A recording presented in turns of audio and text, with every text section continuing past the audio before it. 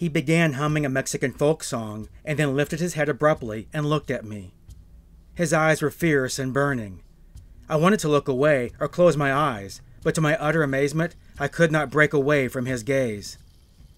He asked me to tell him what I'd seen in his eyes. I said that I saw nothing, but he insisted I had to voice what his eyes had made me feel aware of. I struggled to make him understand that the only thing his eyes made me aware of was my embarrassment, and the way he was looking at me was very discomforting. He did not let go. He kept a steady stare. It was not an outright menacing or mean look. It was rather a mysterious but unpleasant gaze. He asked me if he reminded me of a bird. "A bird?" I exclaimed. "Yes," he said softly, "a bird. A very funny bird." He locked his gaze on me again and commanded me to remember. He said with an extraordinary conviction that he knew I had seen that look before. My feelings of the moment were that the old man provoked me, against my honest desire, every time he opened his mouth. I stared back at him in obvious defiance. Instead of getting angry, he began to laugh. He slapped his thigh and yelled as if he were riding a wild horse.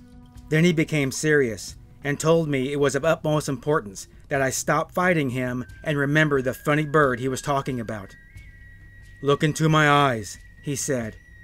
His eyes were extraordinarily fierce. There was a feeling about them that actually reminded me of something, but I was not sure what it was. I pondered upon it for a moment, and then I had a sudden realization. It was not the shape of his eyes, nor the shape of his head, but some cold fierceness in his gaze that had reminded me of a look of the eyes of a falcon.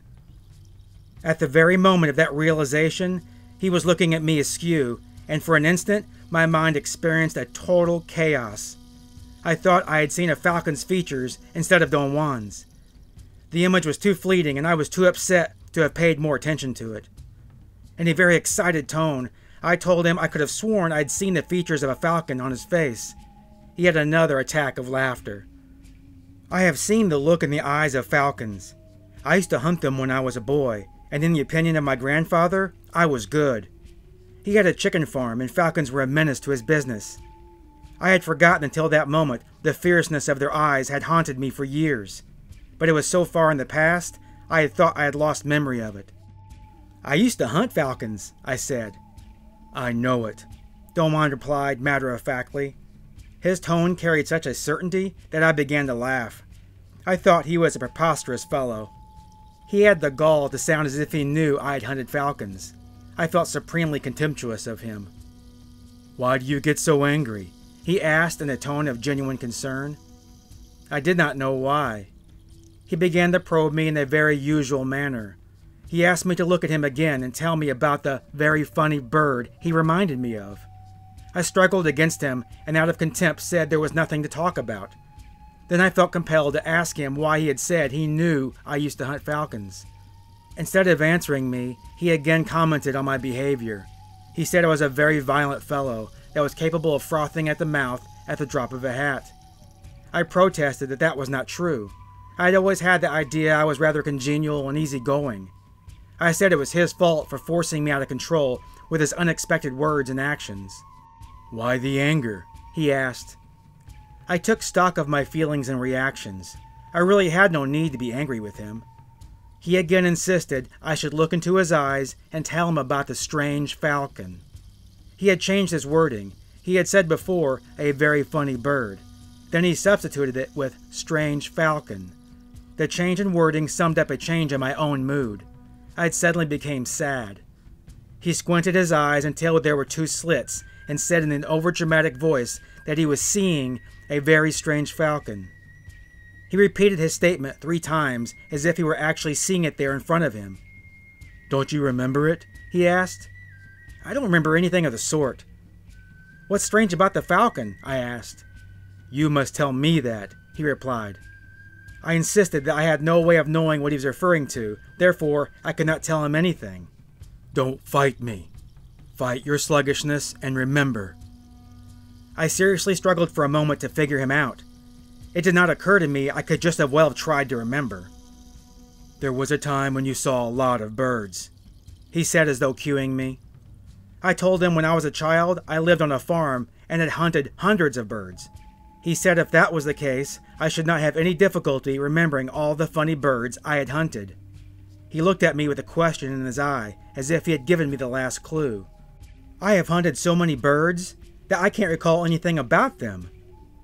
This bird is special, he replied in an almost whisper. This bird is a falcon. I became involved again in figuring out what he was driving at. Was he teasing me? Was he serious? After a long interval, he urged me again to remember. I felt it was useless for me to try to end his play. The only other thing I could do was join him. Are you talking about a falcon that I've hunted? I asked. Yes. So this happened when I was a boy? Yes. But you said you're seeing a falcon in front of you right now. I am. What are you trying to do to me? I'm trying to make you remember. What? What, for heaven's sake? A falcon, swift as light, he said, looking me in the eyes. I felt my heart had stopped. Now look at me. But I did not. I heard his voice as a faint sound. Some stupendous recollection had taken me wholly. The white falcon! It all began with my grandfather's explosion of anger upon taking account of his young chickens. They had been disappearing in a steady and disconcerting manner. He personally organized and carried out a meticulous vigil, and after days of steady watching, we finally saw a big white bird flying away with a young chicken in its claws. The bird was fast and apparently knew its route. It swooped down from behind some trees, grabbed the chicken, and flew away through an opening between two branches. It happened so fast that my grandfather had hardly seen it, but I did, and I knew it was indeed a falcon. My grandfather said if that was the case, it had to be an albino. We started the campaign against the albino falcon, and twice I thought I had gotten it. It even dropped its prey, but it got away. It was too fast for me. It was also very intelligent. It never came back to hunt on my grandfather's farm. I would have forgot all about it had my grandfather not needled me to hunt the bird. For 2 months, I chased the albino falcon all over the valley where I lived. I learned its habits and could almost intuit its route of flight, yet its speed and suddenness of its appearance would always baffle me. I could boast that I had prevented it from taking its prey, perhaps every time we met, but I could never bag it. In the 2 months that I carried out the strange war against the albino falcon, I came close to it only once. I had been chasing it all day and I was tired. I had sat down to rest and fell asleep under a tall eucalyptus tree. The sudden cry of the falcon woke me up. I opened my eyes without making any other movement and saw a whitish bird perched on the highest branches of the eucalyptus tree. It was the albino falcon. The chase was over. It was going to be a difficult shot. I was lying on my back and the bird had its back turned to me. There was a sudden gust of wind, and I used it to muffle the noise of my rifle. I wanted to wait until the bird had turned or at least had begun to fly so I would not miss it, but the albino falcon remained motionless. In order to take a better shot, I would have needed to move, and the falcon was too fast for that. I thought that my best alternative was to wait, and I did, a long, long time. Perhaps what affected me was the long wait, or perhaps it was the loneliness of the spot where the bird and I were. I suddenly felt a chill up my spine, and in an unprecedented action, I stood up and left. I did not even look back to see if the bird had flown away. I never attached any significance to my final act with the albino falcon. However, it was terribly strange I did not shoot it. I had shot dozens of falcons before. On the farm where I grew up, shooting birds or hunting any kind of animal was a matter of course. Don Juan listened attentively as I told him the story of the albino falcon. "How'd you know about the white falcon?" I asked when I finished. "I saw it." "Where?" "Right here, in front of you." He said that the white bird was like an omen, and that not shooting it down was the only right thing to do. "Your death gave you a little warning," he said with a mysterious tone. "It always comes as a chill." "What are you talking about?" I asked nervously. He really made me nervous with his spooky talk. "You know a lot about birds. You've killed too many of them.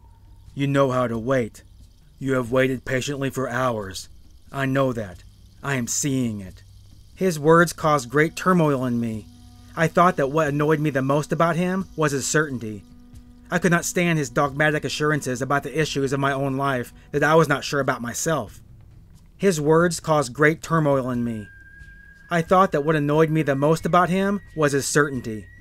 I could not stand his dogmatic assurances about my issues in my own life that I was not sure about myself. I became engulfed in my feelings of dejection, and I did not see him leaning over me until he actually had whispered something in my ear. I did not understand at first until he repeated it. He said that my death was there staring at me, and if I turned when he signaled me, I might be capable of seeing it. He signaled me with his eyes. I turned, and I thought I saw a flickering movement over the boulder. A chill ran through my body. The muscles of my abdomen contracted involuntarily, and I experienced a jolt, a spasm. After a moment, I regained my composure, and I explained away the sensation of seeing the flickering shadow as an optical illusion caused by my head turning so abruptly. Death is our eternal companion. It is always to our left, at arm's length. It was watching you when you were watching the White Falcon. It whispered in your ear, and you felt its chill, as you felt it today. It has always been watching you. It always will until the day it taps you. He extended his arm and touched me lightly on the shoulder, and at the same time, he made a deep clicking sound with his tongue. The effect was devastating. I almost got sick to my stomach. You're the boy who stalked game and waited patiently, as death waits. You know very well that death is to our left, the same way you are to the left of the White Falcon. His words had the strange power to plunge me into an unwarranted terror. My only defense was my compulsion to commit to writing everything he had said. How can anyone feel so important when we know that death is stalking us? I had the feeling my answer was not really needed. I could not have said anything anyway. A new mood possessed me. The thing to do when you're impatient is to turn to your left and ask advice from your death. An immense amount of pettiness is dropped if your death makes a gesture to you, or if you catch a glimpse of it, or if you just have the feeling that your companion is there watching you. He leaned over again and whispered in my ear that if I turned to my left suddenly, upon seeing his signal, I could again see my death on the boulder. His eyes gave an almost imperceptible signal, but I did not dare look. I told him that I believed him, that he did not have to press the issue any further because I was terrified. He had one of his roaring belly laughs. He replied that the issue of our death was never pressed enough, and I argued that it would be meaningless for me to dwell on my death, since such a thought would only bring discomfort and fear. You're full of crap. Death is the only wise advisor we have. Whenever you feel, as you always do, that everything is going wrong and you're about to be annihilated, turn to your death and ask if that is so. Your death will tell you that you're wrong, and nothing really matters outside its touch. Your death will tell you, I haven't touched you yet. He shook his head and seemed to be waiting for my reply. I had none. My thoughts were running rampant. He had delivered a staggering blow to my egotism. The pettiness of my being annoyed with him was monstrous in the light of my death.